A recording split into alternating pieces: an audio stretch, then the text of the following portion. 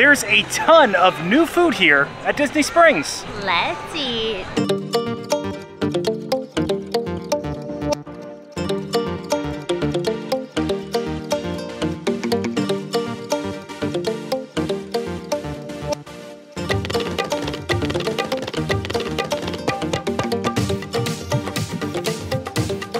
Hello everyone, I'm Jay. And I'm Sue. And you are watching the Theme Park Foodies, and we are back at Disney Springs because there are a bunch of new menu items. A lot of quick service restaurants, also some sit-down restaurants, right? Yeah, all scattered about. Yeah, they decided to change up a lot of the menus over here at Disney, and there's a lot of stuff here that we're excited about.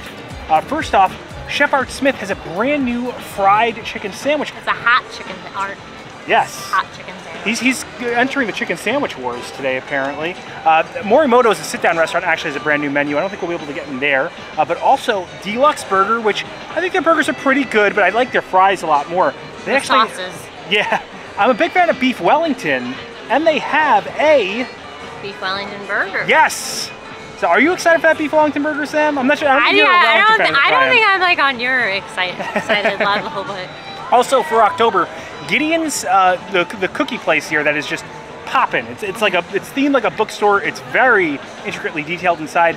They have a brand new cookie every single week for October. It's like almost a Halloween looking type of shop, so it makes sense.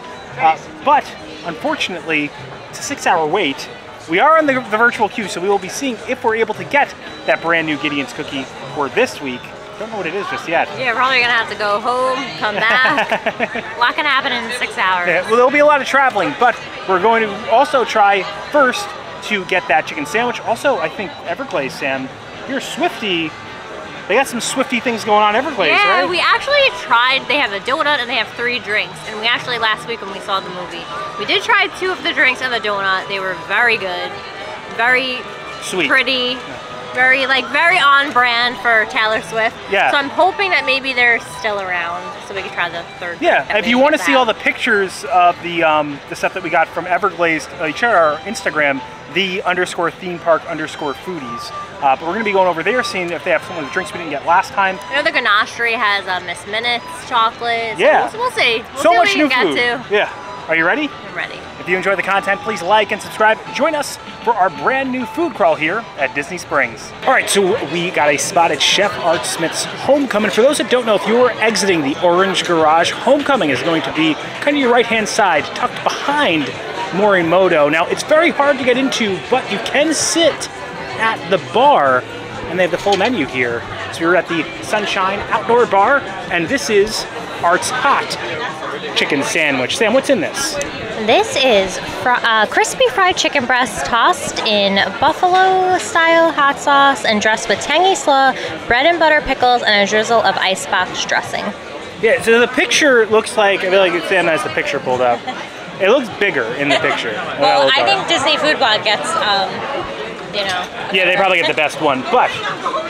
And those barbecue chips, those look good. Barbecue chips, I wonder what this sauce is on them. Like an aioli. Very crispy. All right. And I'm hoping it's not too spicy so that I can have some. Also, Jason, we haven't been here in like 5 years. Mm-hmm. And not because it's not good, just because there's a million other things here. It's very hard to get into. But now we know we can go to the bar. So, for those who don't know, Art Smith is like a very famous Florida chef. Wasn't he Oprah's chef? What? Wasn't he Oprah's chef? I think so. All of the items in the menu are seasonally, but also locally sourced. That's a very good chicken sandwich, Sam. It got the right amount of kick. It's buffalo style, so it's not too hot. But what I really like are the pickles. Yeah, the tangy slaw probably cools it down. And the coleslaw, and then look how thick the chicken is. I would like it a little crispier, but it could have been that it lost a little crisp. Actually, there's not a lot of crisp at all on it. There's a lot of wetness going on with it, but I dig that. I would give that a 7. And I also think we need to come back and do a full dining review on Art Smith, right? I really want to do the brunch. Yeah, we gotta come and do brunch. Chef Art Smith's Homecoming is actually in the marketplace section, but we need to head to town center, so we're gonna head over this bridge towards Blaze.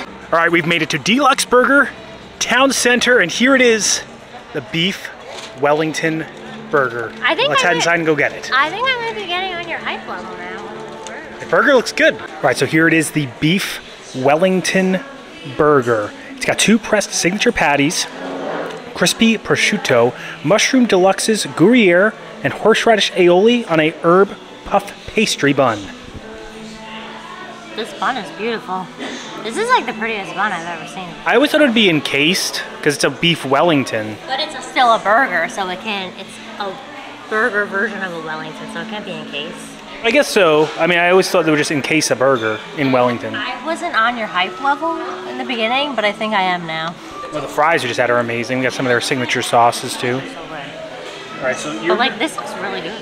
I tried the chicken sandwich, so I feel like you got to try this out. There's cheese, patties, prosciutto. Oh my god, that is crispy prosciutto.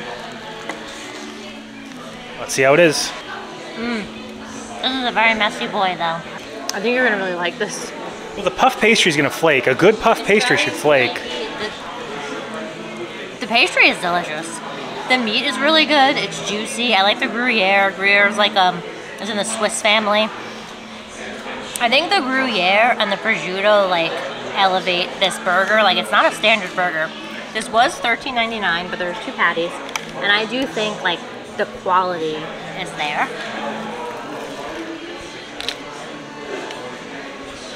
The messiness is definitely there too. Well, they give you a whole roll of paper towels. Yes. And we actually have a really nice view of the characters in Flight Balloon going up. I'm gonna give it a 9. Wow, definitely beat out the chicken sandwich then. I don't know if it's the moonshine talking, but like this is really good to me. With your 9. I've already had a bite out of this. I just wanted to give my take on it. He was like, you gotta get my reaction. So It's a very elevated item. it's very juicy. Elevated. The meat is really good. The aioli is really good. All the components. I think the meat's dry, which is always my issue here. Really? Look. I guess because I don't know. For me, there's so much aioli and stuff on it. Like it. The meat has a lot of flavor. It packs a lot of flavor in here, but they're like smash burger patties. I usually like a thick, juicy patty. So you know, if you come here, that's what you're getting. I do like the burgers here. I think the ingredients taste very high quality. And I think that everything on this is super high quality. I even think the burger's high quality. It's just I like a different style burger. These like mass-produced smash burgers. Very good. We actually have a whole video where we go over the lore of D-Luxe Burger and how it intertwines itself with the story of Disney Springs. It's a very interesting restaurant. I'm gonna agree with your 9, Sam. It's really good. That's one of my favorite burgers that I've had at Disney Springs. I hope they keep it. Okay, on to the ganachery. All right, so the ganachery. In the landing at Disney Springs, they have the Miss Minutes little chocolate. You actually see them make the chocolates right there in the back as you walk through to buy them. It entices you to buy it a little bit more. They have so many of these little morsels that you can buy. This one is key lime flavored. I think I misspoke before and said that Art Smith is on the west side. I think he's considered the landing. I'll correct that somewhere in here. But all right, let's see how it is. I got 2 of them, so Sam can have one too. $3 a pop, but they're not cheap. They are always very high quality. I always feel like though the specialty ones, like when they do character ones, they're never like a flavor that I want them to be. Like I would like them to do a peanut butter one. Very citrusy. They have a peanut butter Jack Skellington. I missed it. Yeah. Wait, no. Yeah, I think you made that up. Peanut butter was behind him. Sorry. They had a Haunted Mansion chiller drink that I really wanted, but they always have chillers. But the Haunted Mansion, well, the chillers there are delicious. I think the weakest part about this is the Miss Minutes part, like stuff on top. I know she wants to be Tang's girl. It's very creepy. Spoilers. I should have said spoilers before that. Anyway, it's crunchy, and I feel like you want like a smooth chocolate, which is what's underneath it. But the key lime flavor, it's like super high quality. I'm still gonna go 7 for it. It's not like my favorite iteration, but I think there are better iterations of it. Of course, the Error Store items would be closest to AMC. We're heading over to Everglazed, which is kind of tucked right between Splitsville and the AMC Theaters. I hope they still have them. All right, so Everglazed is a bunch of Taylor Swift drinks. They have the Lavender Haze Lemonade. Oh, lavender glazed lemonade, right? You had that last week, and I had the brew of my heart, which was like a mocha cold brew with Oreo crumbles, which I really liked. Yeah, that sounded good. We also got the donut again, which we had last time. I thought it was a little sweet, but Sam doesn't think it's too sweet. I don't think it's as sweet as some of the other donuts at Everglazed. I would agree with that. Are like overly sweet. Usually you just have half. It does have ube icing on it, so for me it felt like it was a little less sweet. This is what we didn't have last time. So this is the Crystal Skies cold brew, which is a coconut cold brew. It has coconut milk in it, and then a white chocolate foam, which they made blue. It looks like a little sky, like a blue sky. You taste the coconut. I don't taste coconut at all in this drink. I did have a coconut cold brew at Animal Kingdom yesterday at Crucifari, which was like really good. Like this to me it doesn't taste bad, but I don't like, they didn't put enough syrup in. Like it's just very, it just tastes like a regular cold brew. The foam is delicious, but the coffee itself, like it just tastes like a regular cold brew. Like I don't taste the coconut at all. But I'll give it a 6. Because it is a Taylor Swift. Did you like the other cold brew better? Yes. The brew of my heart, I tasted the mocha, I tasted the Oreo. This one, I just think they didn't put enough syrup. Not enough coconut. Not enough the coconut syrup in it, so it's like the flavor isn't strong at all. For those that frequent Disney Springs, we are all familiar with that cigar smell that's right next to Salt and Straw, but that cigar shop has closed down. Today's the first day that this candle shop is open. We're gonna see if it still smells like cigars. Sam, how do you say the name? I want to make sure I'm saying it right. Bose. Bose. Yeah, I don't smell any cigar smell, right, Sam? Thank God. You have scents that will remind you of certain Disney attractions in here. I believe this is a scent that you can find on Soarin' and on Flight of Passage. It kind of, I think it's the smell of Fiji, this one, Clover World. They also have classes where you can make your own candle. We'll have to do this one day, Sam. Maybe we'll like vlog it. Christmas is coming up, and they do have some holiday scents over here that smell really good. I think Sam and I are gonna buy this pine cedarwood one. They have candles, wax melts, and they also have, what are these called, Sam? It's like oil that you put in diffusers. They also, of course, have fall and Halloween scented candles. Right outside the candle shop that's supposed to be opening this year as well is Summer House on the Lake. It's definitely going to cause a huge bottleneck in this area. Already is, actually. So now it's time to head back over to the landing so we finally are ready to get into Gideon's. So when we signed up for the Gideon's queue, they said 6 hours. When they texted us, it was 300 minutes, which we counted. That's 5 hours. 4 hours. Yeah, so we actually were at home when they called us. It is usually about an hour closer than the actual time that they text you. I thought the Frankenstein was for last week, but it's on this one. I think they have that all of October. And oh, okay. There's ones that are weekly that you like have to look on their social media to find out what they are. Oh, okay. Sam actually just saw on their website a peanut butter apple galette, which is like almost like a pastry that they're making. Let's see if they still have it. Yeah, I hope they still have that one. It is late in the... I definitely want to get the Frankenstein cookie. All right, so they were out of the peanut butter apple galette. They were out of the weekly cookie, which was a black cat cookie, but they had the monthly cookie, which is the Frankenstein cookie. And we also got the Bride of Frankenstein cookie. So this one has dark chocolate, double stuffed Oreos, and M&Ms. I think they're stuffed in the center. Look how messy this is, Sam. Yeah, that. Let's see how the center looks. I didn't expect it to be brown. Let's take a bite out of it. I thought I was going to see more cream and stuff. Let's see how it looks. Or how it tastes, I should say. I think I like this more than the normal cookie. What? Because I like the center a lot. I feel like the normal cookie has so many chips. We get a lot of like center, although I don't think we got a lot of Oreo. I mean, I see the Oreo dust, the M&Ms. I don't see like Oreos in the center. I see some. Oh, okay. They're there. Frankenstein.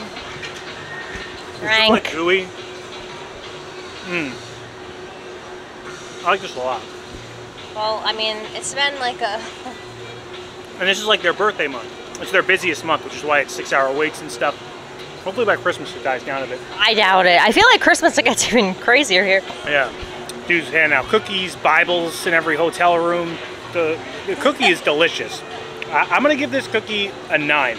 I prefer this actually over their standard one. I do like the standard one, but I like this little center stuff. right there. And I always wish I could have more of that. And I got this here, and I got that with big M&Ms. And just a light hint of that crumbly Oreo flavor. I think it's very good. All right, so this is its partner, the Bride of Frankenstein cookie. So this one has... golden Oreos. Yeah, it's white chocolate, golden Oreos, and M&Ms. So let's see if we could see any of those golden Oreos. Oh, you haven't seen the white chocolate in the center. I wonder if I'm not as big of a fan of white chocolate as I am chocolate. I even like dark chocolate the best, but I do like there's a lot of center. I'm not a fan of golden Oreos. Very vanilla. Big white chocolate flavor. Almost feel like there should be macadamia nuts in it. I feel like white chocolate macadamia nut cookies mix well together. For me, for this cookie, the white chocolate with the M&Ms are contrasting flavors because the M&M milk chocolate has such a different flavor than the white chocolate. I definitely like the other one more, but I also am a fan of the more like bitter flavors with my sweetness, right, Sam? Right. Yeah. I still like this though. I like the normal cookie better. I like the other one better. I'm gonna give this one a 7. It's a high quality cookie, just not my flavor profile. So I mean, look at it. It's very pretty, very good. So they also have a coffee for the month, which of course Sam had to try. This is a French toast nitro cold brew. And I got no ice, and I told myself that I was gonna like have a sip for the video and try it, and then have it for the morning tomorrow. But I've already drank a quarter of it, and I guarantee by the time I leave Disney Springs, there's not gonna be much left because it is so good. So all of their cold brews and coffees, they locally source their beans. They always use oat milk, and they are all vegan, all the flavors. The peanut butter one is like our all-time favorite. We really like it. Some people do think it's too sweet. Our friends, Chad and Vanessa, who took it to Adventure, they have a contrasting opinion. And I always think it's good to get other opinions because everyone has different flavor profile that they enjoy, you know? Yeah, and like I said, they use oat milk, and you can't like customize your coffee. Like it comes as is. And I'm not someone who normally likes oat milk, but for whatever reason, I always really enjoy these cold brews. You know what's great about it too, Sam? What? Agave straws. So this has like real maple in it, and it has like a hint of cinnamon. I've had it before. It does taste like a French toast, like turned into a drink. It tastes like if French toast was a cold brew. Here it is. It's addicting. I'm gonna feel sorry in the morning when I don't have it. I didn't save it for myself and I finish it now, but I would give this an 8. Yeah, I think that's a definitely good number for this. They have holiday sleeves for their cold brews. All right, so that does it for our food call, trying all brand new things here at Disney Springs. 2 things for me, Sam, stick out in my mind is my favorite items that I had today, and I'm sure you know what they are. The Wellington. The Wellington Burger is great. I'm gonna go back and get it. Like, yeah, I just went on like a weekday and just have it on my own, you know? You were so hyped for that, I was like, all right. And then like, I'm also hyped for it now, knowing how good it was. And for me, I really enjoyed, I know you didn't have it because you were a bit full after that big crawl that we had, but the Frankenstein cookie to me was so good. Had the right amount of center with the chips around it. I do think that the cookie crumbles with the Oreo on top added like a good, like, you know, Oreo cookie flavor that accentuated it but didn't overpower the cookie itself. To me, that's something that if they bring it back every single year, which I'm sure they will, it's like their birthday or Halloween cookie. That's something I'm be coming back for. So those are my 2 favorites. And for you, Sam, would it be like the coffee or, Probably, yeah, no, the French toast cold brew and the Wellington. I thought the chicken sandwich was good, but I actually expected it to be better. Just because like the chicken at Homecoming is usually more crispy. It could have used a crispier piece of chicken. I still think it was good though. I don't think we got the best batch of chicken. My Everglazed coffee, you even tried it. No, I would give that a 4. I give that 4. I had it off camera, guys. I'm sorry. It just was lacking. I'm surprised because the other 2 that I had last week were so good. I mean, I could have probably went back and said, hey, can you put more coconut syrup in this? Because it just really just tasted just like a plain coffee. But yeah, that was the weakest thing I think we had. As far as food goes, the chicken sandwich I think didn't perform as well as we thought it would. Still good, still great flavor profile, but I think there's better iterations of that chicken sandwich. And if you enjoyed the content, please like and subscribe. Liking will really help our channel grow. It pushes this video out into the stratosphere of the YouTube algorithm. Helps other people find the video. Subscribing, it also helps our channel grow. Hit the bell notifications so that way you're notified every time the videos come out, which is when, Sam? Every Monday and Thursday at 12 p.m. Thanks so much for watching. Don't count the days. So make the days count. We will see you next time. That's all, folks. You know, we're getting dangerously close to, Sam. Christmas? Yes. We're putting up the tree next week. Yeah. We put up the tree like November 1st. Yeah. We are fans of Christmas. Last year, Jason, I honestly think we put it up on Halloween. Like we were really crazy last year. Well, I mean, you start Halloween here in August. Yeah. So, and we're right next to Jock Lindsay's Hangar Bar, which becomes Jock Lindsay's Holiday Bar, and they have some really great bites during the Christmas season. Yeah, I really enjoyed that last year. Yeah. Crawl was great. I'm sorry. This took a really long time to film. Yeah, well, we went home we did take midday. a break, but yeah. it took a while. Yeah. Also, I feel like I kind of abruptly ended it because, like, a family walked by and I didn't want to be awkward, like, talking with the family, like, in front of us. We're always awkward. Yes, this is true. This is true. But, yeah, I mean, the Gideon's cookies, I think, perform as they should. That is definitely a Halloween shop.